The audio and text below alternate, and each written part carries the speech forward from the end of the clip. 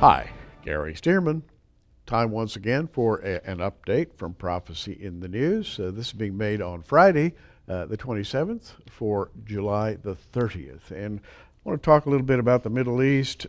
We have, for years, if not decades, many of us studying the Bible have noted that one of the signs of the fulfillment of prophecy in the Middle East would be the ancient prophecies concerning Gog, of the land of Magog, featuring the territories of Meshech and Tubal, which, of course, are the ancient territories of what has come to be called Russia today. And, of course, much prophecy talks about the northern invader. It talks about the strengthening of the northern invader, and that would be the invader who comes from the Caucasus Mountains and north. That, of course, would be Russia today.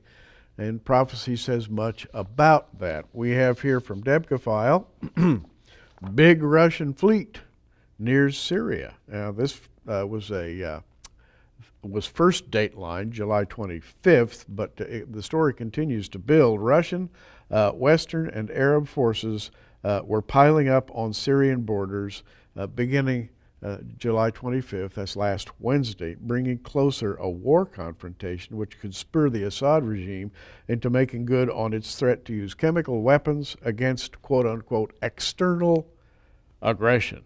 Based on this reading, Moscow added its voice last Tuesday to that of U.S. President Obama, warning Bashar Assad of Syria against using chemical weapons in view of, quote, its commitments under the international convention it ratified prohibiting the use of poisonous gases as a means of warfare, end quote.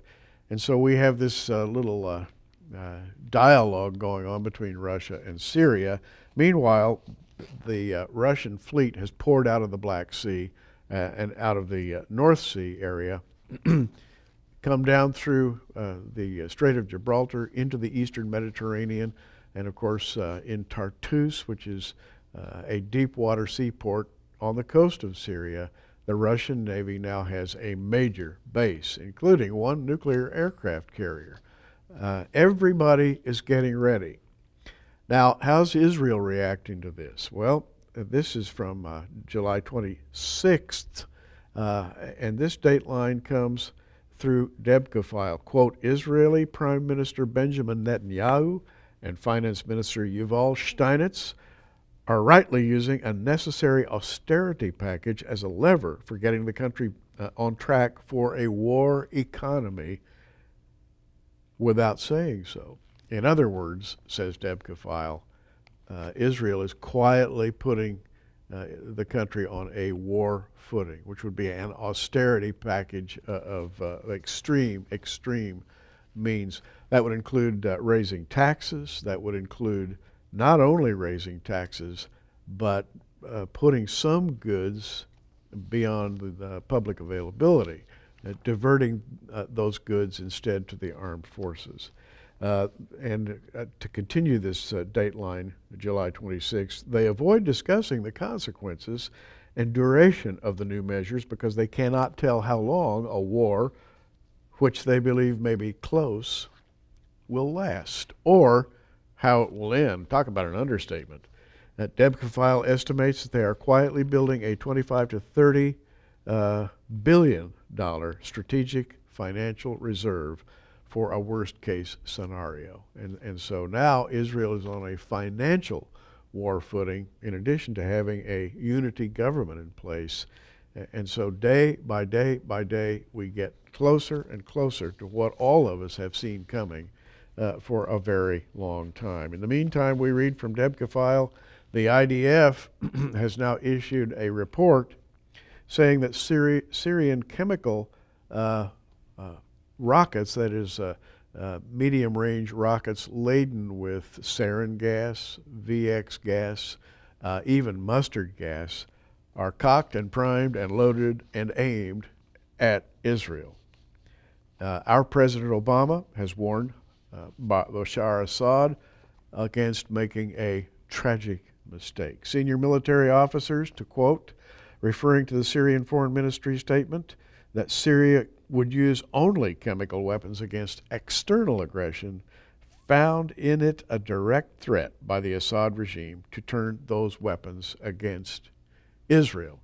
And so now you have Israel on a complete war footing. You have Israel literally under the gun. That is to say, these rockets loaded with chemical and biological agents could be in Israel in a matter of minutes. And only Israel's system, Iron Dome system, could defend them. And if there's a leak in that Iron Dome system, if something fails to protect them against a rocket assault, they could find themselves under a gas attack of major proportions in Tel Aviv, in central Israel, and that, of course, has been a matter of concern for a very long time. One other item in the Middle East is taking place in Saudi Arabia, and you need to know this. Put this in your list of things going on in the Middle East as you study Bible prophecy. The Dubai Police Department has now warned of what it calls an international plot against the Gulf states. Now, Dubai is right on the Persian Gulf, alongside the United Arab Emirates. And this gentleman, whose name is Chief Dahi Khalfan, took me a moment there to get his name, has warned that there is an international plot to overthrow the governments of Gulf Arab countries, saying the region needs to be prepared to counter any threat from Islamist dissidents in Syria and Iran.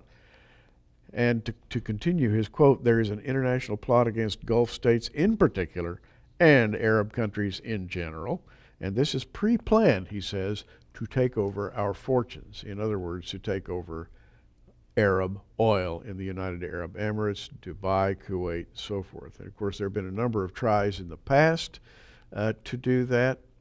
The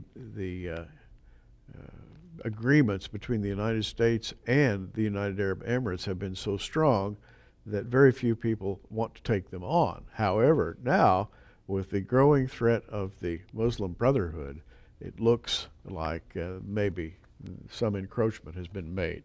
That's at least what this gentleman says, Dahi Khalfan, who is one of the major figures there in Dubai. He says they're going to try to come and take our oil, they being the Muslim Brotherhood. So the Middle East right now is a bubbling, boiling pot of aggression from one end to the other, from Turkey all the way south to the United Arab Emirates, all the way east through Iran, and all the way west across North Africa, Egypt, Libya. It's, what can I say? There is so much agitation, and every bit of it was predicted in Scripture. Well, keep looking up, everybody, because he's coming soon.